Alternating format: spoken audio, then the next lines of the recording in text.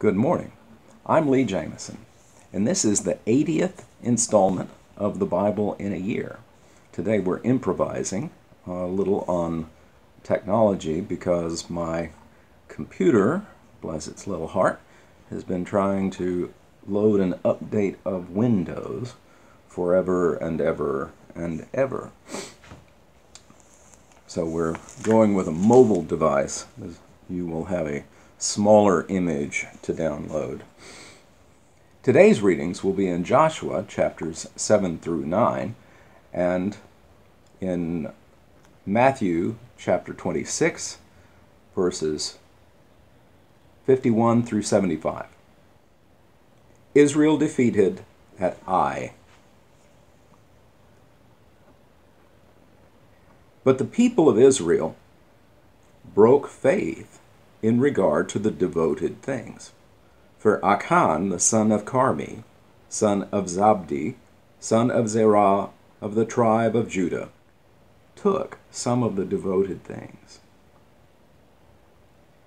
And the anger of the Lord burned against the people of Israel. Joshua sent men from Jericho to Ai, which is near Beth-aven, east of Bethel, and said to them, "Go up and spy out the land." And the men went up and spied out Ai, and they returned to Joshua and said to him, "Do not have all the people go up, but let about 2,000 or 3,000 men go up and attack Ai. Do not make the whole people toil up there, for they are few." So about 3,000 men went up there from the people, and they fled before the men of Ai. And the men of Ai killed about 36 of their men, and chased them before the gates as far as Shebarim, and struck them at the descent. And the hearts of the people melted and became as water.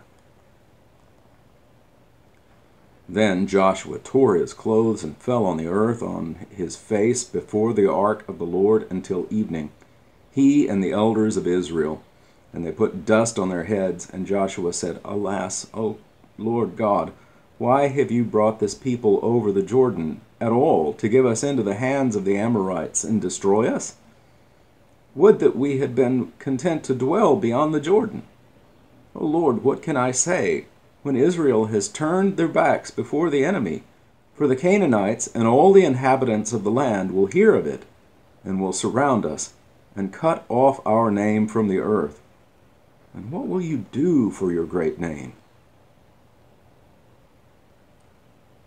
The sin of Achan. The Lord said to Joshua, "Get up. Why have you fallen on your face? Israel is sinned. They have transgressed my covenant that I commanded them. They have taken some of the devoted things. They have stolen and lied, and put them among their own belongings. Therefore the people of Israel cannot stand before their enemies. They turn their backs before their enemies, because they have become devoted to destruction. I will be with you no more, unless you destroy the devoted things among you. Get up, consecrate the people, and say, 'Consecrate yourselves for tomorrow, for thus says the Lord, the God of Israel. There are devoted things in your midst, O Israel. You cannot stand before your enemies until you take away the devoted things from among you. In the morning, therefore, you shall be brought near by your tribes, and the tribe that the Lord takes by lot shall come near by clans, and the clan that the Lord takes shall come near by households. And the household that the Lord takes shall come near man by man. And he who is taken with the devoted things shall be burned with fire, he and all that he has, because he has transgressed the covenant of the Lord, and because he has done an outrageous thing in Israel." So Joshua rose early in the morning, and brought Israel near tribe by tribe, and the tribe of Judah was taken. And he brought near the clans of Judah, and the clan of the Zerahites was taken. And he brought near the clan of the Zerahites man by man, and Zabdi was taken. And he brought near his household man by man, and Achan, the son of Carmi, son of Zabdi, son of Zerah, of the tribe of Judah, was taken. Then Joshua said to Achan, My son, give glory to the Lord God of Israel, and give praise to him, and tell me now what you have done. Do not hide it from me. And Achan answered Joshua, Truly I have sinned against the Lord God of Israel, and this is what I did. When I saw among the spoil a beautiful cloak from Shinar, and 200 shekels of silver, and a bar of gold weighing 50 shekels, then I coveted them and took them, and see, they are hidden in the earth inside my tent, with the silver underneath. So Joshua sent messengers, and they ran to the tent, and behold, it was hidden in his tent, with the silver underneath. And they took them out of the tent, and brought them to Joshua and to all the people of Israel. And they laid them down before the Lord. And Joshua and all Israel with him took Achan the son of Zerah, and the silver, and the cloak, and the bar of gold, and his sons and daughters, and his oxen and donkeys and sheep, and his tent, and all that he had. And they brought them up to the valley of Achor. And Joshua said, Why did you bring trouble on us? The Lord brings trouble on you today. And all Israel stoned him with stones. They burned them with fire, and stoned them with stones. And they raised over him a great heap of stones that remains to this day. Then the Lord turned from his burning anger. Therefore to this day the name of that place is called the Valley of Achor. The fall of Ai. And the Lord said to Joshua, Do not fear, and do not be dismayed. Take all the fighting men with you, and rise. Go up to Ai. See, I have given into your hand the king of Ai, and his people, and his city, and his land. And you shall do to Ai and its king as you did to Jericho and its king. Only its spoil and its livestock you shall take as plunder for yourselves. Lay an ambush against the city behind it. So Joshua and all the fighting men rose up to go to Ai.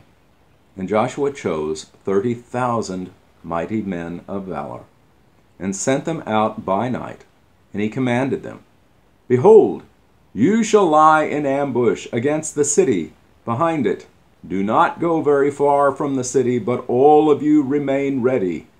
And I and all the people who are with me will approach the city. And when they come out against us, just as before, we shall flee before them. And they will come out after us until we have drawn them away from the city. For they will say, They are fleeing from us just as before. So we will flee before them. Then you shall rise up from the ambush and seize the city, for the Lord your God will give it into your hand. And as soon as you have taken the city, you shall set the city on fire. You shall do according to the word of the Lord. See, I have commanded you. So Joshua sent them out. And they went to the place of ambush, and lay between Bethel and Ai, to the west of Ai. But Joshua spent that night among the people. Joshua arose early in the morning, and mustered the people, and went up, he and the elders of Israel, before the people of Ai. And all the fighting men who were with him went up and drew near before the city, and encamped on the north side of Ai, with a ravine between them and Ai. He took about 5,000 men, and set them in ambush between Bethel and Ai, to the west of the city. So they stationed the forces, the main encampment that was north of the city, and its rear guard west of the city. But Joshua spent that night in the valley. And as soon as the king of Ai saw this, he and all his people, the men of the city, hurried and went out early to the appointed place toward the Arabah to meet Israel in battle. But he did not know that there was an ambush against him behind the city. And Joshua and all Israel pretended to be beaten before them and fled in the direction of the wilderness. So all the people who were in the city were called together to pursue them. And as they pursued Joshua, they were drawn away from the city. Not a man was left in Ai or Bethel who did not go out after Israel. They left the city open and pursued Israel. Then the Lord said to Joshua, "Stretch out the javelin that is in your hand toward Ai, for I will give it into your hand." And Joshua stretched out the javelin that was in his hand toward the city. And the men in ambush rose quickly out of their place. And as soon as he had stretched out his hand, they ran and entered the city and captured it. And they hurried to set the city on fire. So when the men of Ai looked back, behold, the smoke of the city went up to heaven, and they had no power to flee this way or that, for the people who fled to the wilderness turned back against the pursuers.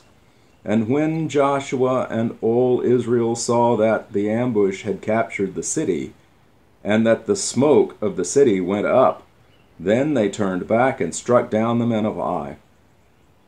And the others came out of the city against them. So they were in the midst of Israel, some on this side and some on that side, and Israel struck them down, until there was left none that survived or escaped.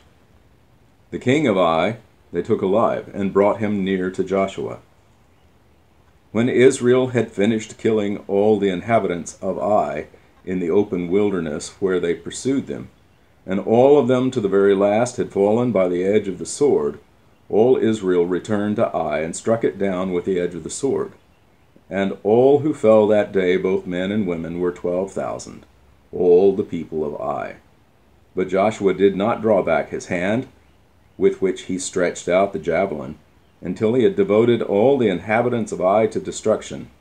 Only the livestock and the spoil of that city Israel took as their plunder, according to the word of the Lord, that he commanded Joshua. So Joshua burned Ai, and made it forever a heap of ruins, as it is to this day.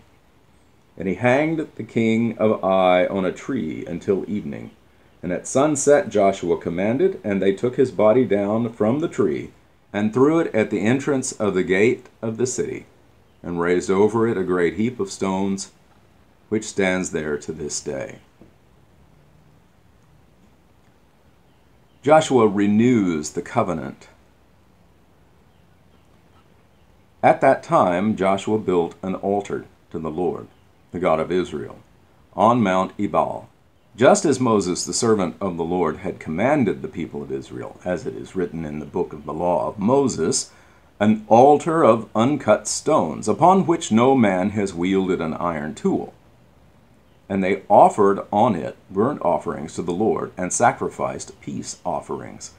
And there, in the presence of the people of Israel, he wrote on the stones a copy of the law of Moses, which he had written. And all Israel, sojourner as well as native born, with the elders and officers and their judges, stood on opposite sides of the ark before the Levitical priests, who carried the ark of the covenant of the Lord, half of them in front of Mount Gerizim, and half of them in front of Mount Ebal, just as Moses the servant of the Lord had commanded at the first, to bless the people of Israel. And afterward he read all the words of the law, the blessing and the curse, according to all that is written in the book of the law. There was not a word of all that Moses commanded that Joshua did not read before all the assembly of Israel, and the women, and the little ones, and the sojourners who lived among them. The Gibeonite Deception, Chapter 9.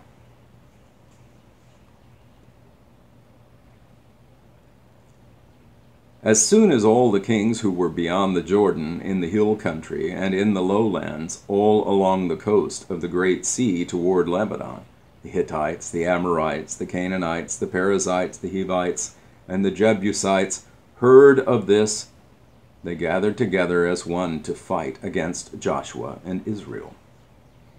But when the inhabitants of Gibeon heard what Joshua had done to Jericho and to Ai, they on their part acted with cunning, and went and made ready provision, and took worn-out sacks for their donkeys, and wineskins, worn out and torn and mended, with worn-out patched sandals on their feet, and worn-out clothes, and all their provisions were dry and crumbly.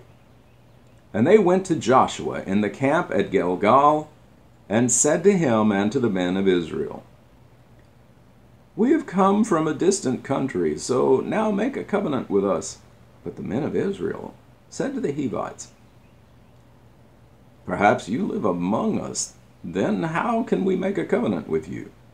They said to Joshua, "We are your servants." And Joshua said to them, "Who are you, and where do you come from?"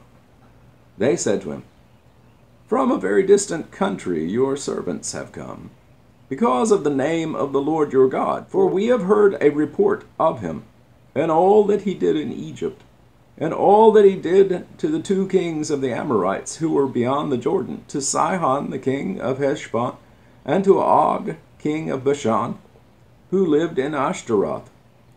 So our elders and all the inhabitants of our country said to us, 'Take provisions in your hand for the country, and go to meet them, and say to them, We are your servants. Come now, make a covenant with us.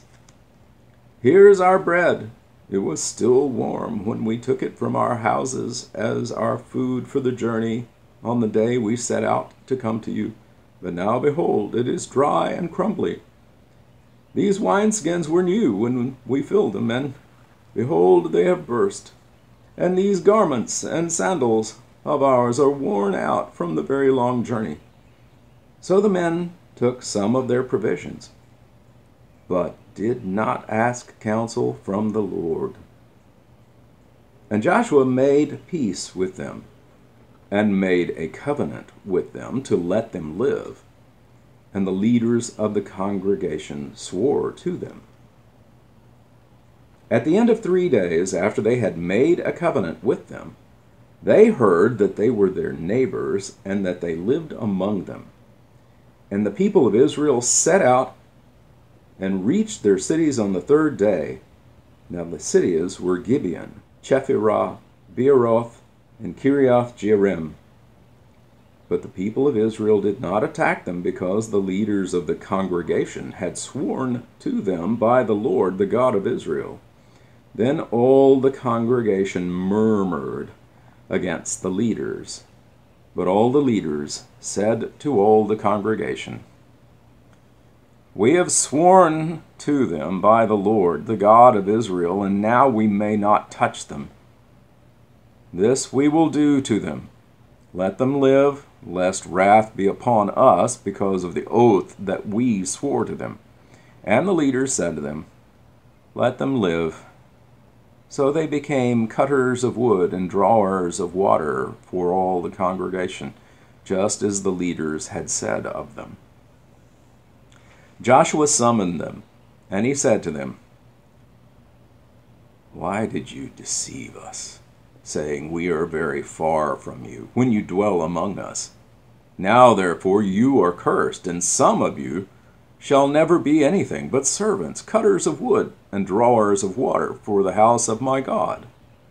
They answered Joshua, "Because it was told to your servants for a certainty that the Lord your God had commanded his servant Moses to give you all the land, and to destroy all the inhabitants of the land from before you.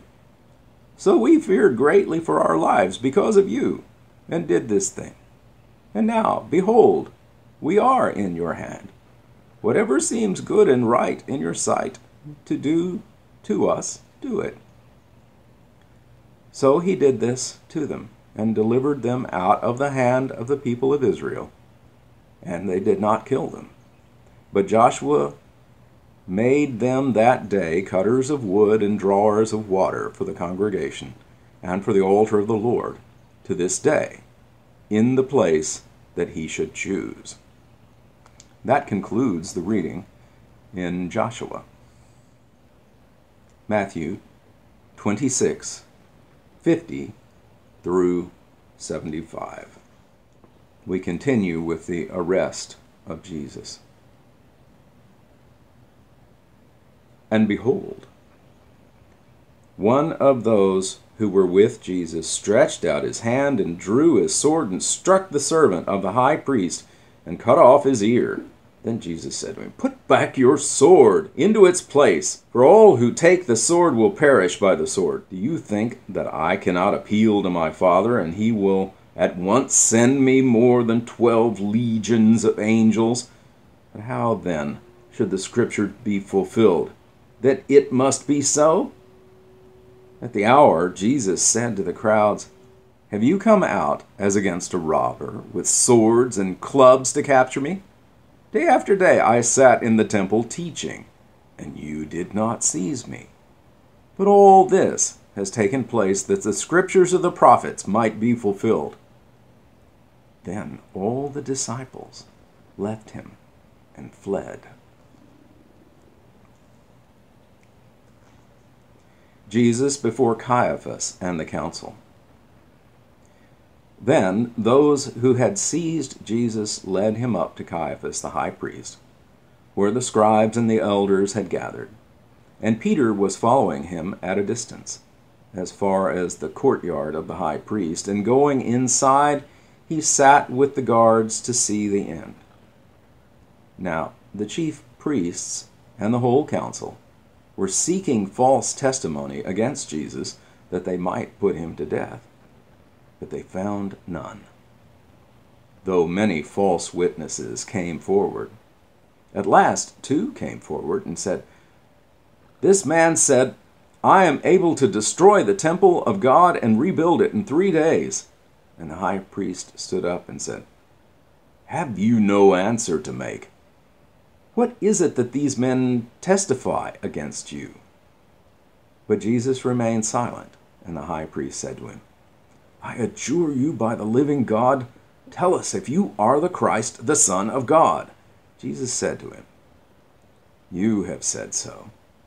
But I tell you, from now on, you will see the Son of Man seated on the right hand of power and coming on the clouds of heaven." Then the high priest tore his robes and said, "He has uttered blasphemy. What further witnesses do we need? You have now heard his blasphemy. What is your judgment?" They answered, "He deserves death." Then they spit in his face and struck him, and some slapped him, saying, "Prophesy to us, you Christ. Who was it that struck you?" Peter denies Jesus. Now Peter was sitting outside in the courtyard, and a servant girl came up to him and said, "You also were with Jesus the Galilean." But he denied it before them all, saying, I do not know what you mean." And when he came out to the entrance, another servant girl saw him, and she said to the bystanders, "This man was with Jesus of Nazareth." And again he denied it with an oath, "I do not know the man." After a little while, the bystanders came up and said to Peter, "Certainly you too are one of them, for your accent betrays you." Then he began to invoke a curse on himself and to swear, "I do not know the man." And immediately the rooster crowed. And Peter remembered the saying of Jesus, "Before the rooster crows, you will deny me 3 times." And he went out and wept bitterly. That concludes the reading in Matthew. Thank you for watching this video all the way to the end. To gain a wider audience for this series of videos, I ask a few favors of you. First, please like the video and subscribe to the channel. You can also click on a bell icon and that will make sure that you receive notifications when new videos come out. Then, if you have comments or questions, even if they're critical, I want to hear from them. Be civil, of course. The YouTube algorithm rewards videos that receive audience participation. So I appreciate your input. You are a part of this channel as well. Thank you, and have a blessed day.